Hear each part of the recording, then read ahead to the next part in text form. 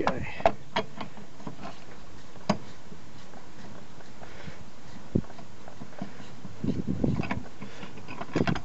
Let's put the bolts in a magnetic tray so I don't lose them and they roll off, especially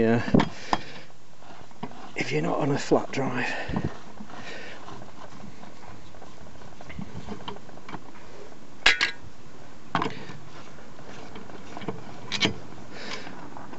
Okay, there we go.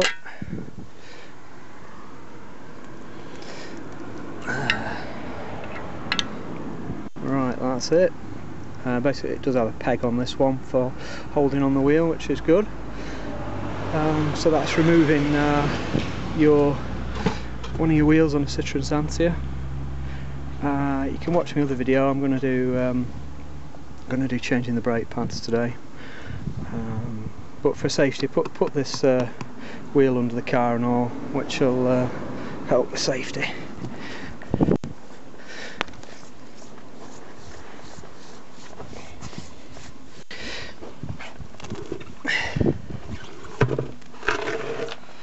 Okay, right. This is for changing the rear brake pads on a Citroen Xantia.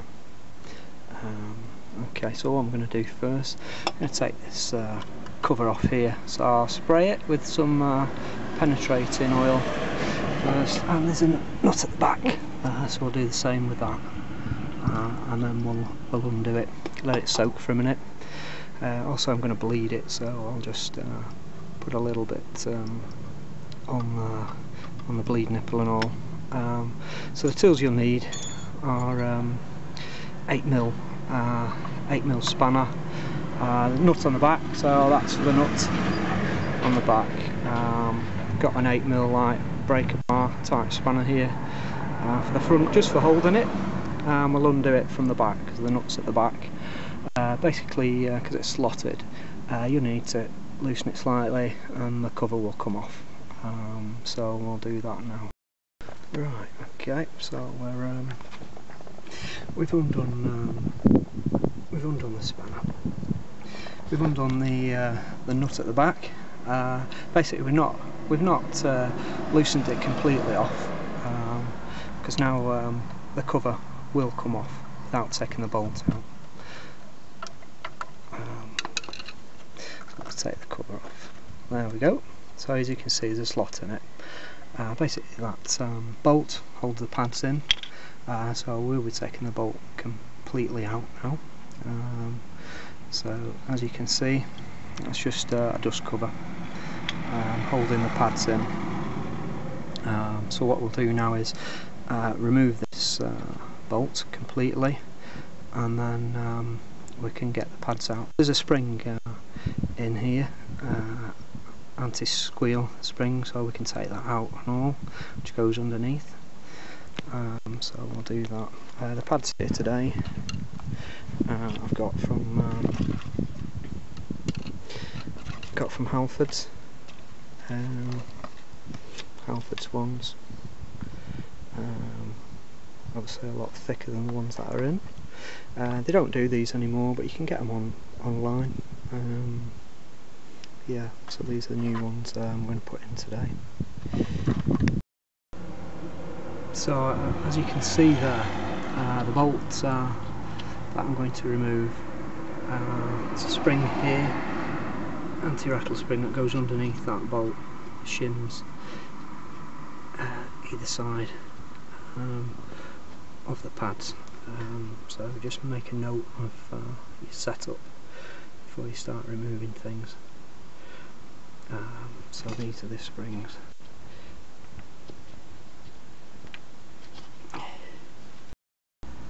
So there we are, removing the bolt.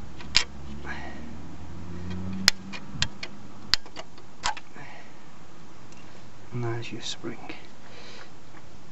Okay.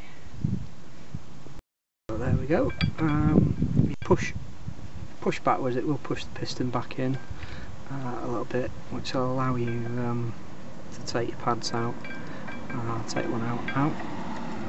As you can see, piston's out a bit, but you can push that back in, basically with your old pan. Really, push them right back in for your old ones, and that's what you need to do to get your the new ones back in. I'll take one out anyway to just show you. On the back there you've got this shim. Let's put it down.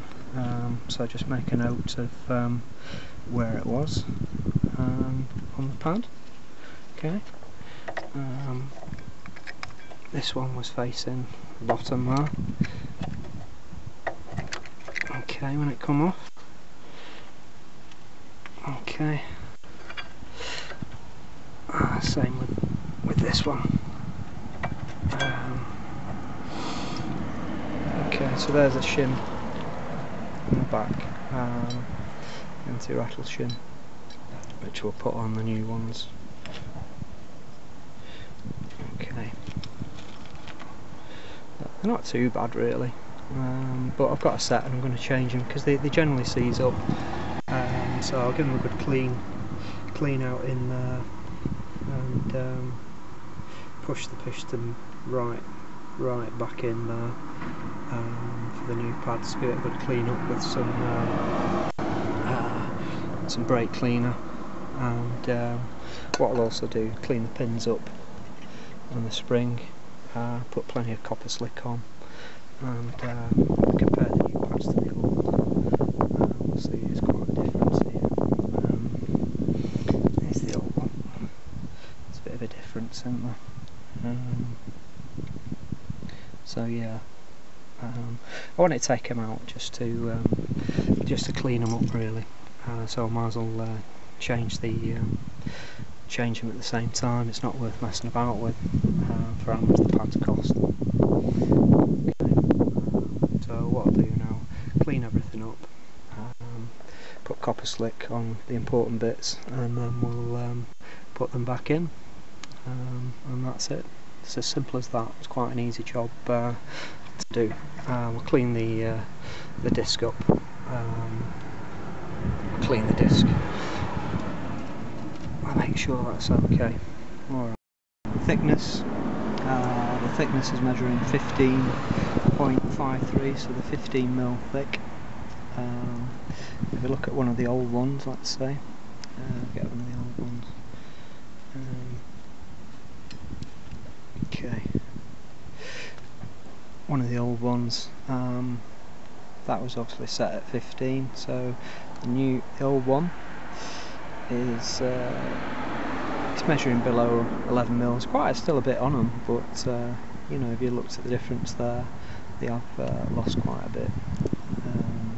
Yeah, and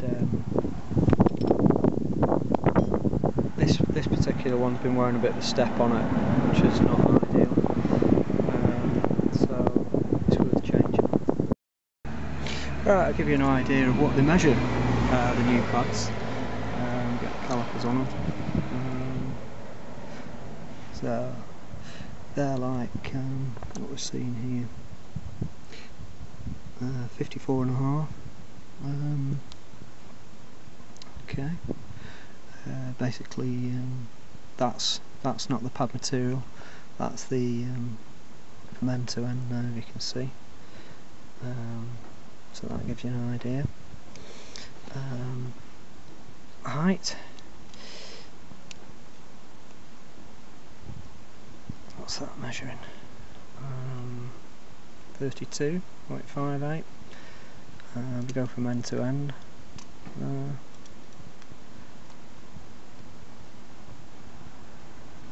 That's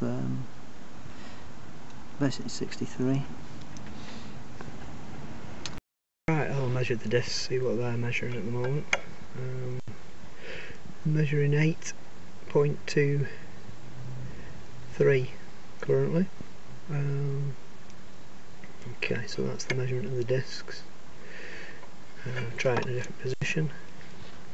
Should be the same. Yeah, 8.3, 8.5. So yeah, around about 8.3 discs at the moment. Right, what we've been doing is to push the pistons back in, basically put a bleeding tube on, put it into the bottle, put a bit of LHM fluid in, basically undone that, and you can just push the pistons back with your fingers. So basically your old fluid in your caliper, you're just pushing out, and you're pushing the piston back in. I find it's an easier way of pushing the pistons in without jamming something in and bending it against the disc. You know, putting your old pad in and bending it. So you know what you can do is, see they've gone back in now, piston. You can just undo your bleed screw there, push them back, and it just pushes the fluid back up there, as you can see. Plus you won't get any air in, because it just comes back in because it's in fluid anyway. You know, you can see there what I've just done. So yeah, it's one way of pushing your pistons back in. Okay, so as you can see now, the new pads will go in dead easy. Plenty of movement there for your pads, because I've pushed the piston back using this method. An easy method to do. Okay, so just a bit of a tip there for you, an easy way of pushing the piston back on a Citroen Xantia. Obviously, make sure you've got a very good fitting spanner. I've sprayed it with a bit of lubricant there, just to make sure it's easy to do. But a bit of a tip there for you for pushing the pistons back. So what we'll do is clean up the channels. Just a cheap brush, we've got a few of them here. So we'll just clean up where the pads are going to slide. Okay, get all the crap off. Give them a good cleaning up and a good spraying with brake cleaner. Get all the dust out.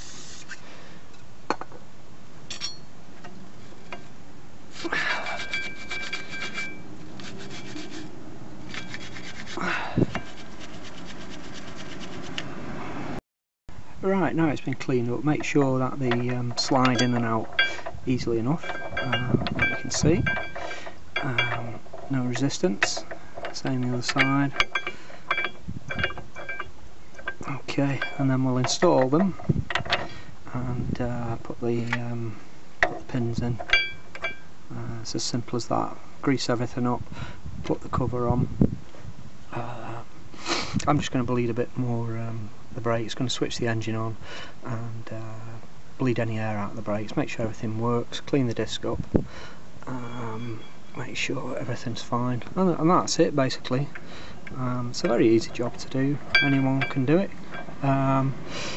Sometimes the only problems you'll get is you can't get them out, but if you use a pair of these pliers to pull them out, you know, and that's the way I've done in the past.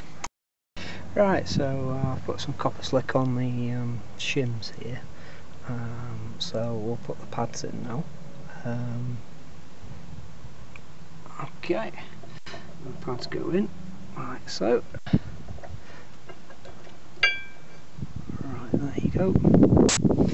And the other one.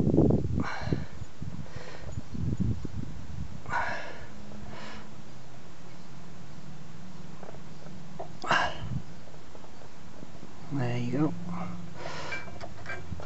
And then we'll put the pin in. This is the pin. We'll put the spring in. I can put the spring in first. Okay, there goes the spring. And we'll put the pin in, and then the cover on. Okay. That's what it's like back in now, as you can see.